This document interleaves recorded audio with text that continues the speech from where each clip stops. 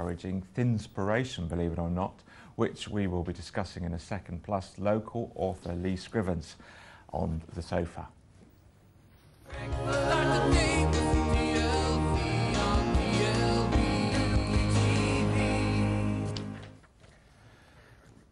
The potentially fatal condition anorexia involves an intense fear of gaining weight or becoming fat, with the pro-anorexia websites sprouting up in the size zero stories. This condition is back in the headlines. Joining me now is Emma Bacon from Balance MK, who herself, I believe, has suffered this condition. Have you? So tell us a bit about yourself then, Emma. Well, I currently run an organisation called Balanced MK in Milton Keynes that helps people with an eating disorder by providing self-support groups and one-to-one counselling, and trying to increase general understanding and awareness about eating disorders as a follow-up from my recovery from an eating disorder. I mean, what are the main causes? I mean, is it a mental type disease, condition? I mean, I really know nothing about it, and I want to today and find out. And you seem to be the best person to find out because you've experienced it yourself. I mean, what causes it? There are many different causes. I mean, every single type of eating disorder is a psychological disorder with physical symptoms. So it is definitely a mental health issue. And I think that's something that people need to be aware of, that it doesn't, somebody doesn't have to be a certain weight, for example. You don't have to be 5.5 stone to be anorexic as such. It's a state of mind that has a physical impact on your body. So it's definitely something about how you feel. Perhaps you feel out of control of some other aspects in your life, and your mind has chosen to take on an issue with food as a way of coping with those things. I've got Zora on the couch with me now to help me out here, because I mean, it's scary to know that. I mean, what causes somebody to suddenly have, I guess it's a weakness in your mind that you think you're not as good as you are, is it? I mean, are there lots of ways that spark this off? Well, I mean, most people that have an eating disorder do have a low self-esteem, especially when it comes to anorexia. But sometimes, I mean, outwardly, many people around that person wouldn't know that that person has low self-esteem. In fact, most people with anorexia, for example, are very, very confident, very high achievers, do well in business, for example, or academically. People with bulimia tend to be very confident people that really sort of come across as impulsive and have lots of friends, very popular, although obviously I am generalising, but you wouldn't necessarily know outwardly. It's something internally, and it's something that if more people can talk about this, then they would be more able to express their feelings and get help before it's too late. And also it's affecting rather a lot of men now at the moment, isn't it? Yes, there's about 10% of people with anorexia are men, and with compulsive overeating disorder, about 50% of people with that disorder are male. So I mean, so how did you suddenly go down that slippery slope of it? I mean, and were you aware you were doing it? That's the... Yeah, well, it started off all very innocently. I just felt I had some issues with my body image, and I decided that although I was by no means overweight, I was a healthy weight, I decided if I could lose a little bit of weight, I would feel happier, more confident and more able to do the things in my life I wanted to do to be successful. And that little bit of weight, when I got to that weight, I wasn't as happy as I thought I would be. And so I thought, I just need to lose a little bit more, and it kept on going until it sort of crept up on me. I found that as time went by, I started to sort of be afraid of certain foods, decide I won't eat that anymore because that's not so good for me. And as time went on, it got to the point that there were maybe only 10 food groups that I would eat at all, and actually sort of, like I say, it crept up on me. I didn't know that it was happening until it was too late. So what was your turning point? When did you suddenly realise it's gone too far, you know, I'm at death's door? Because, you know, many people have got to that stage when either they have to be, you know, sent to hospital or, you know, their loved ones send them to hospital to get better, or another place, don't they? That's true. So did that happen to you? What happened to you? I think lots of people do need to reach a rock bottom before they sort of recognise that they need help.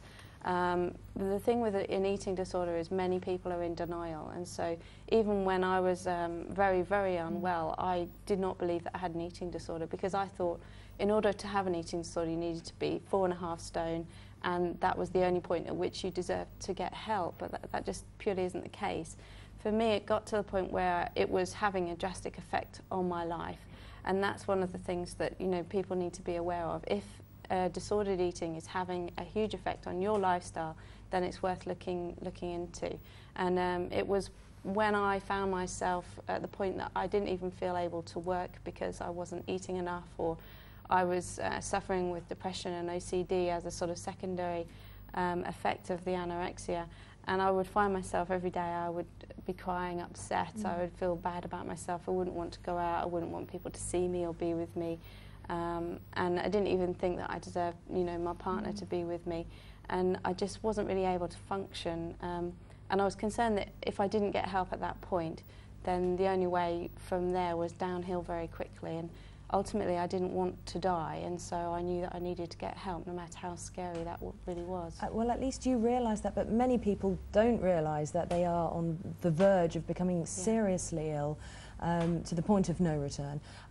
How can a family affected by this, say they've spotted an eating disorder within, you know, somebody within their family, how can they go about getting help, or talking that person around into getting help? Because from what I've read, people with anorexia either don't want to be treated, or just don't realise, or just, you know, don't realise that they have a problem.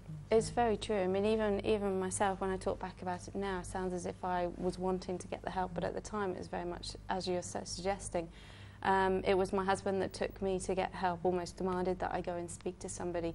And one of the important things is that you don't want to just tell somebody to pull together and eat, you know, get on and eat and disregard their feelings. There's obviously some fundamental issues that this person needs to deal with. And if, as friends or family of this person, if you can help encourage them to feel safe and relaxed talking to you, then they may open up a little more. I found my husband took me to a self-support group for people with eating disorders, and that gave me an opportunity to meet other people that could understand how I felt. And that really did help me with the denial, help me understand that I too had issues with food, and that perhaps counselling and self-support groups might be able to help me. When you mentioned the families and your partner and everything, it must be, the condition is almost an illness for them as well, because they're going to see you have suffered even earlier, and they're caught between, well, if you tell her, you might turn on them. I mean, it must be hard for people watching you go down that way, because they've got to wait for you to finally admit. That's true. I mean, my family were very concerned about me way before I actually admitted to them I had an issue. My husband was the only person who really knew what was happening, and that's because we lived together. And because I was in such the depths of an eating disorder, I would lie about what I was doing, how I was feeling. If my husband said that he was going to seek help or speak to somebody about it, I would tell him that I would leave him if he did so. It's a very, very difficult thing to deal with, and it just takes a lot of trust, a lot of love and care. And if you can get help from professionals like the people at Balanced MK, then they're able to take on a role that perhaps the family and friends aren't able to take on. Sometimes having someone slightly disassociated with that person can offer that extra help. But we do also have a carer self-support group due to be starting probably in May that gives people like parents and friends and partners an opportunity to talk to each other, because as you say, it can have a drastic effect on how they feel and their lifestyle with the concerns for that person. Now, when I was researching this subject, because it's all new to me, we accessed some pro-anorexic websites. You must have seen them. It is horrendous, and the people that create them, what are they? I mean, people they're telling you how to kill yourself and lose weight and everything. And so, how? I mean, what is their purpose? Are they confused and think they're doing good to other people, or is there even something even more sinister behind it? Well, somebody with anorexia, for example, has to have extreme self-control in order to be able to do what they do.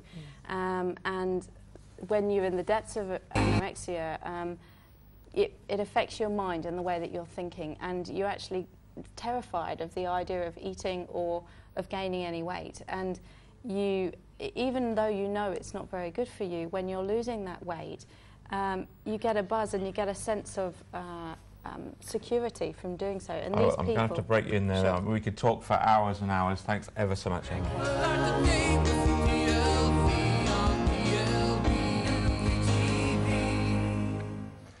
So join us after the break. We're talking Simply Mingling this morning, so if you fancy finding out fun ways of meeting people.